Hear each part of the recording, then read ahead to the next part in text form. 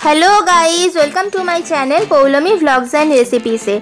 आज के आमी आपनादेर सामने चार धरनेर पटल भाजी बा पटल भाजार रेसिपि निये चले एसेछि। आमरा तो प्रतिदिन एकघेये एकई रकम पटल भाजाके अभ्यस्त, किन्तु एई पटल काटार मध्ये यदि नतुनत्व आना जाय ताहले सेटा जेमन देखतेও आकर्षणीय लागे तेमनि खाबार इच्छाटाও जेन बहुगुण बेड़े जाय।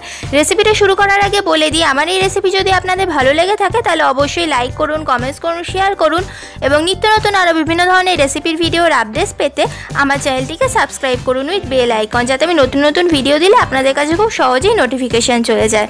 তাহলে দেখে নেওয়া যাক চার ধরনের পটল ভাজি বানানোর পুরো রেসিপিটা। পটল ভাজি বানানোর জন্য এখানে আমি চারটে পটল নিয়ে নিয়েছি। এগুলো কিন্তু একদম কচি পটল, যেগুলো খোসাটা জাস্ট হালকা হালকা করে ছাড়িয়ে নিয়েছি, আর এইভাবে মাথার দিকটা আর পিছনের দিকটা কিন্তু কেটে নিয়েছি। এরপর আমি ফার্স্ট পটল ভাজিটা দেখাবো। এটা হচ্ছে একদম নর্মাল সিম্পল পটল ভাজি, যেভাবে আমরা প্রতিদিন খেয়ে থাকি। এইভাবে একটা পটল নিয়ে মাঝখান দিয়ে জাস্ট কেটে নেব, এইভাবে দুভাগ করে নেব। এবার এইটাকে কিন্তু পরে ভাজবো। এটা কিন্তু একদম সিম্পল পটল ভাজি। এরপর আমরা সেকেন্ড পটল ভাজায় চলে যাব। তার জন্য এরকম আবার একটা পটল নিয়ে নিয়েছি। এবারে একটা ছুরির সাহায্যে পটলের জাস্ট ধারটা হালকা হালকা করে কিন্তু একটুখানি চিড়ে চিড়ে নিচ্ছি। পুরোটা কিন্তু চিড়তে যাবেন না, একদম মাঝখান অবধি কিন্তু হালকা হালকা করে চিড়ে চিড়ে নিচ্ছি। দেখুন, আপনারা হয়তো দেখেই বুঝতে পারছেন। দেখুন ডিজাইনটা কেমন হয়েছে, কত সুন্দর লাগছে দেখতে। পটলটা ভাজার পর এর শেপটা অনেকটা পাতার মতো দেখাবে, তাই এটাকে পটলের পাতা ভাজিও বলা হয়। এই সেমই ভাবে আর একটা দিকও এইভাবে হালকা হালকা করে একটুখানি চিড়ে চিড়ে নিচ্ছি।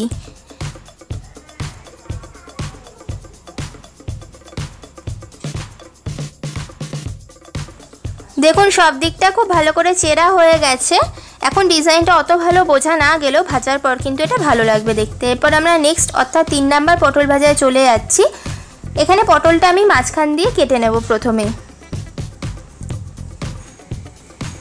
পটলটা কাটা হয়ে গেলে এইভাবে আগেরটা যেভাবে করলাম, অর্থাৎ যেই শেপটা আমি দিয়েছিলাম সেই শেপটাই আমি এই পটলেও দেব, কিন্তু এটা একটাই ডিফারেন্স যে মাঝখান দিয়ে পটলটা কেটে নিয়েছি। এইভাবে হাতে ধরে কাটলে কিন্তু জিনিসটা সুবিধা হবে। এইভাবে সাইড দিয়ে একটুখানি পটলটা চিড়ে চিড়ে দিচ্ছি। পটলের এই ডিজাইনটাও দেখতে খুব সুন্দর লাগে। এইভাবে সাইড দিয়ে কিন্তু হালকা হালকা করে চিড়ে চিড়ে দিতে হবে, পুরো বেশি চিড়তে যাবে না, তাতে পটলটা কিন্তু ভেঙে যেতে পারে।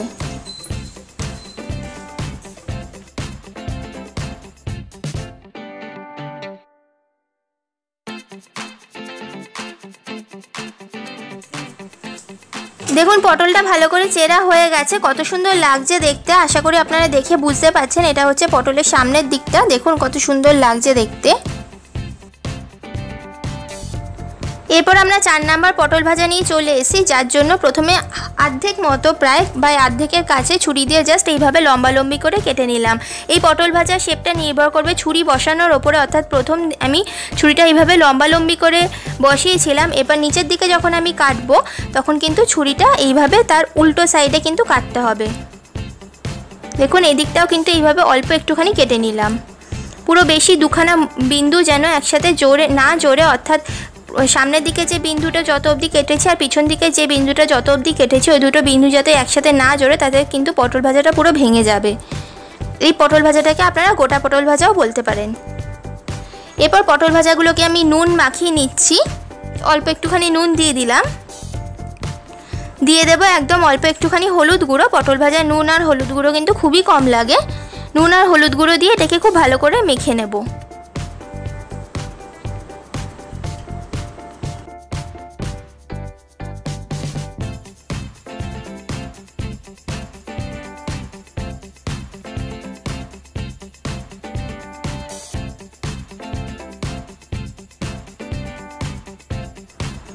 এরপর পটল ভাজাগুলোকে ভেজে নেব। তার জন্য গ্যাস জেলে একটা কড়াই বসিয়ে নিয়েছি। কড়াইয়ের মধ্যে সর্ষের তেল দিয়ে দিলাম। তেল গরম হলে আমি পটল ভাজাটা ভেজে নিচ্ছি। প্রথমে একদম সিম্পল যে পটল ভাজা, অর্থাৎ একদম ফার্স্টে যে এরকম পটল ভাজাটা কেটে দেখিয়েছিলাম সেই পটল ভাজাটা কিন্তু ভেজে নিচ্ছি। একদিকটা ভাজা হয়ে গেলে আরেক দিকটা উল্টে দেব। পটল ভাজতে কিন্তু এমনিতেই খুব কম সময় লাগে। দেখুন এইভাবে পটল ভাজাটা কিন্তু একেবারে রেডি হয়ে গেছে। এরপর এটাকে এক জায়গায় তুলে রাখবো।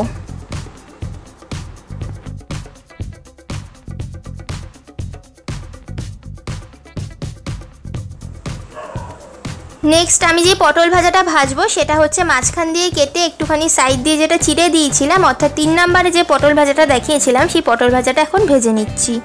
একইভাবে কিন্তু ভেজে নিতে হবে। আপনারা হয়তো ভাবছেন তেলটা কেন কালো হয়েছে, তেলটা হয়তো নষ্ট হয়ে গেছে, সেটা কিন্তু একদমই না। পটল ভাজায় হলুদ মাখিয়ে ভাজলে তেল কিন্তু এভাবে কালো হয়ে যায়, তার জন্য কিন্তু কোনো প্রবলেম হয় না, টেস্ট কিন্তু একই থাকে। একদিকটা ভাজা হয়ে গেলে আর একদিকটা উল্টে দেবেন। দেখুন এই পটল ভাজাটাও ভাজা হয়ে গেছে, ডিজাইনটা কত পরিষ্কারভাবে বোঝা যাচ্ছে। এরপর এটাকে তুলে নেব। এরপর আমি যে পটল ভাজাটা ভাজবো সেটা একদম লাস্টে দেখালাম, অর্থাৎ ছুরি বসানোর ওপর ডিপেন্ড করছে ডিজাইনটা। দেখুন দুদিকে দু রকমভাবে ছুরি বসানো আছে, এটাকে কিন্তু সেমভাবে ভেজে নেব। এটাকে আপনারা গোটা পটল ভাজাও বলতে পারেন। অন্যান্য পটল ভাজার থেকে এটা ভাজতে কিন্তু একটু সময় লাগবে, যেহেতু এটা গোটা পটল ভাজা সেই কারণে। দেখুন পটলটা ভাজা হয়ে গেছে, এটাকেও তুলে নিচ্ছি। এরপর আমি লাস্ট পটল ভাজা দেখিয়ে দিচ্ছি, যেটাকে আমি বললাম পটলের পাতা ভাজা, অর্থাৎ যেটা আমি সেকেন্ডে দেখেছিলাম সেটাকেও কিন্তু একইভাবে ভেজে নেব।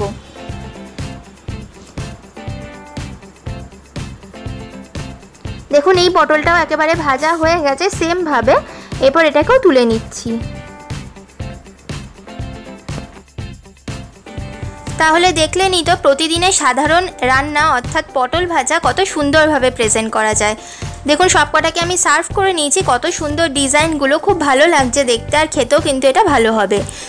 আশা করি আমার এই রেসিপি আপনাদের সবার খুব ভালো লেগেছে। তাহলে আজকের মতো ভিডিওটা এখানেই শেষ করলাম। চলে আসবো আবার নতুন কোনো রেসিপি নিয়ে।